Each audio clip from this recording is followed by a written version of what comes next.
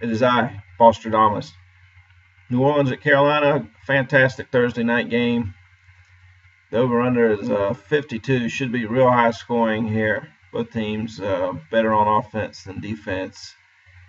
Two defenses that hadn't looked that great. Carolina still got a great front seven though, but you got to think New Orleans will get some big plays in the passing game with the receivers they got, especially Brandon Cooks, uh, and the tight end's not bad. I think New Orleans will have to settle for some field goals though. I think they'll have a chance to tie it at the end with a 2-point conversion, but they'll fail. Carolina will win 27-25.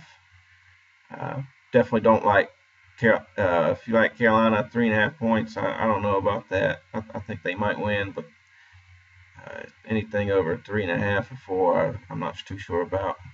Tennessee at Indy. I thought Indy would be a 3-point favorite, and they are. I kind of like Tennessee as the better team in the future, and I think they have a chance to win the division. But I'm going to take Indy and the points in this game. Colts, I think, have a bye week. Another real high-scoring game. 53, so that's real high. Tennessee's been all right on defense, so but you gotta like the Colts' chances to score close to 30 points or so and win and cover. Moving forward, it's pretty even at quarterback, I think. I think Tennessee will put a better team around Mariota. I think they already are. So, but in this game, I'll take the Colts. Jacksonville at Detroit. I thought the Lions would be a 7-point favorite. They're only 6.5, or it might be 7 by game time. No reason. I'll take the Lions all day and the 7 points. I would probably get it now. It might. Who knows if it'll go to 7.5. I was big on Jacksonville to start. They stunk it up, so I picked against them. Then I picked them last week because they had a winnable game and they stunk again. So I don't know what kind of situation they'll have if they look good in this game. I don't know. Anything over 7 though, Jacksonville does play in the fourth quarter and gets usually a touchdown in the fourth quarter because the game's usually already out of hand by then. So look for it might be right around the 7 there, but I like Detroit. KC at Tampa Bay. I thought KC would be closer to 6.5. They're 7.5. Fantastic defense. Tampa Bay's had a bunch of banged up running backs and relied too much on their passing game, which just sitting ready to be a big time. Even though they got Mike Evans, who's fantastic, he's a big time receiver. Peters is one of the. I'm definitely starting to watch him more. He's a big time cornerback, and they already have a great front seven. Eric Berry made a big play in the last game. Chiefs are a real exciting team to watch. They got to handle their business and win this game. They got one of the best games of the year at Denver next week. I think these AFC West teams will probably be 12 wins, 11 and 10. I like Oakland, KC, and Denver in that order with 12 wins, 11 and 10. So KC's got to win this and keep chugging. Chicago at the Giants. I thought the Giants would be a big favorite. They are 7.5. I thought they'd be closer to 6.5 or 7, but Chicago, for whatever reason, looked good against Minnesota. Again, they got back to Cutler got back to his old ways last week. Are the Giants this big time team that's going to be 7.5-point favorites in a bunch of home games? I don't think so. I think that's because of the Bears. So I would maybe wait for this to go to 7, but I like the Giants for sure and the points. Still not sold on them as a big time playoff team, but maybe they are. It'll depend on how good their defense is. Everybody knows how good Odell is, but their other receivers are starting to look pretty good. So might be like one of the Eli's done it before with teams like this. So who knows? Arizona at Minnesota. I thought Arizona would be a 2.5-point favorite. This game is actually a coin flipper right now, and the point total is real low. It's 40.5. And you got to wonder which team's going to score over 20. I think Arizona will. I think Arizona will win by at least 2 or 3. I think David Johnson will be the player in this game. He's way better than the Vikings running backs, and it obviously looks like they think this is going to be an ugly game. Bradford and Palmer both look kind of past their prime. The Cardinals have got more weapons on offense. They're going to try and contain Diggs and that kind of marginal Minnesota offense right now. And I don't know if the Vikings are completely healthy right now either. The Cardinals definitely aren't on defense, but I don't think it matters. I'm not counting Minnesota out of the playoff contention yet, but they're definitely struggling right now. Buffalo at Cincinnati. I thought Cincinnati would be a 3-point favorite, and they are. This is a real interesting game. Both teams are kind of bad matchup for each other, probably. I like Cincinnati, though, to win. I'm going to say they win 27-24. The point total is pretty high, too. You would think these defenses are as good as their offenses. It's 47. Plus, you don't know what the weather's going to be. I'm guessing I think the weather's going to be nice everywhere. So all these point totals are high, but it's definitely that type of time of the year where you got to start looking at this forecast. I think AJ Green's just way better than anybody Buffalo's got, and Cincinnati I think's still hungry, even though they've been struggling, and they're definitely not as good as they have been in the past years. And Buffalo's not that bad, but I'm going to take Cincy. Dallas at Baltimore at Dallas. I thought Dallas would only be like 5.5 or something, just because Baltimore's pretty good. But there's 7 points. Their fans are fully out of the woodwork all over the place. So I've been picking. I picked against Dallas last week, but overall, I definitely believed the hype for a while. Even before they beat the Packers on the road, I might have picked them. I can't remember if I picked them on that game or not, but I wouldn't be. They don't play too many teams like Baltimore, so I don't love the winning by 7 or anything like that. But I'm going to take it just because they look too good. Baltimore is definitely not that great on offense. I think Steve Smith might. I'll be interested to see if he has a big game. And Baltimore struggled to run after having some decent running games. So if they can't run the ball, they're not going to be in this game. Dallas just looks too good right now. Pittsburgh at Cleveland.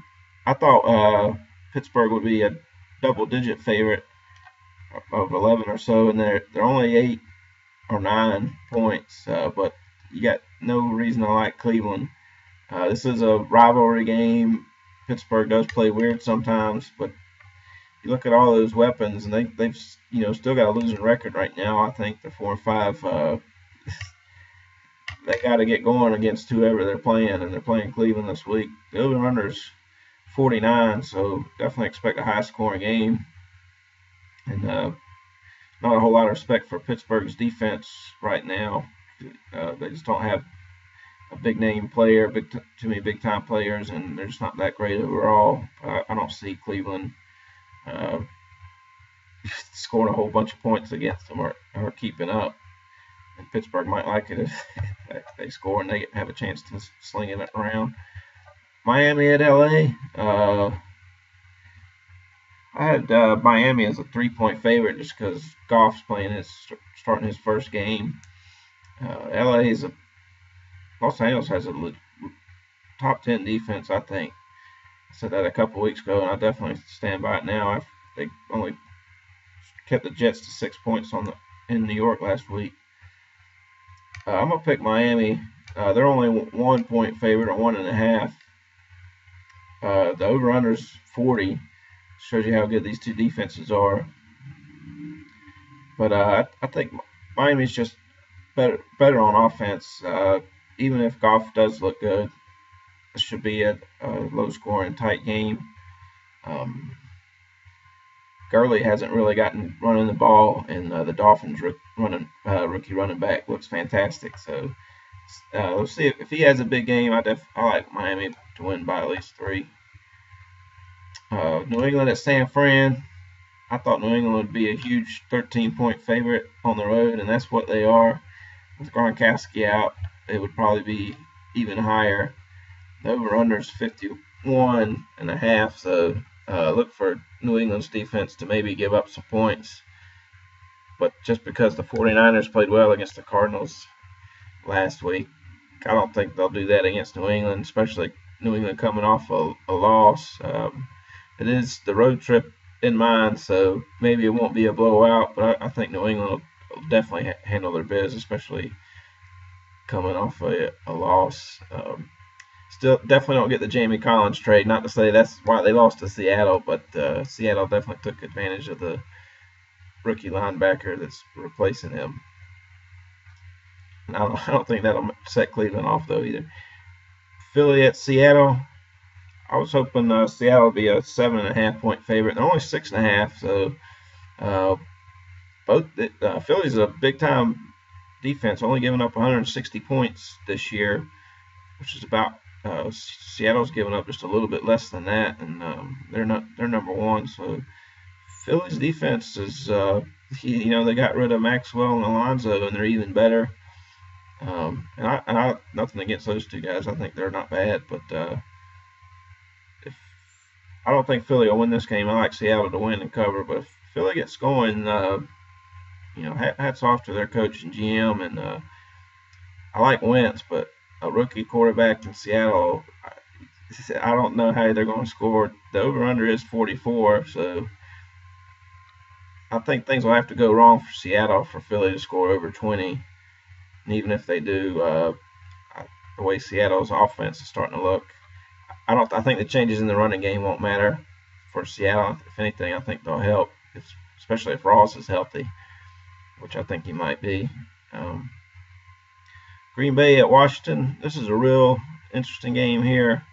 Green Bay struggling like they are, and Washington hanging around just like they did last year, and still not out of it. I mean, they could win this, and Cowboys lose, and I don't know if they have another game with them or not, but they're by no means out of it, or the wild card either. The over-under is 50.5. That seems kind of high to me. With both have great offenses on paper, but haven't always put up the big yardage numbers that you thought they would. Maybe at the beginning of the season, I thought the Redskins would be 2.5, and they are 2.5, or some even have 3. So I'm gonna take Washington just because the Packers don't look so good. Green Bay's had a lot of guys banged up, so I would think some of those guys have got to be coming back soon. Somebody they got to start having some better bench depth, which they have. And then so running back, their backup got hurt, so it's been a long season for them. But they just don't look as good. So I by no means like Washington that much at all. To me, it's kind of a coin flip game. But I'll take them in the points. If they're going to win, you think they're going to win by 3. If it's close, you can definitely see Green Bay making a play at the end. Rodgers is still a big-time QB with great receivers. Houston and Oakland.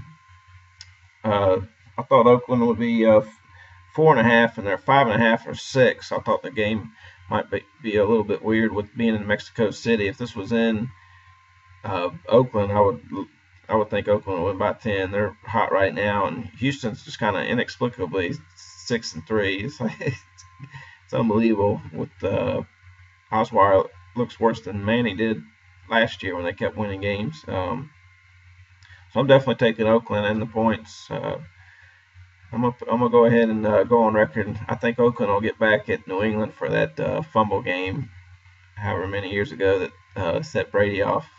Taking Oakland to lose to Seattle in the Super Bowl. I think Seattle will beat Dallas, especially. Still a chance they could get that game in Seattle. So Oakland will have to take care of the ball, but if they do, I think they'll make enough plays to win. Might be close, might be right at 6 or 7 points, but I think they'll win. All right, thank you.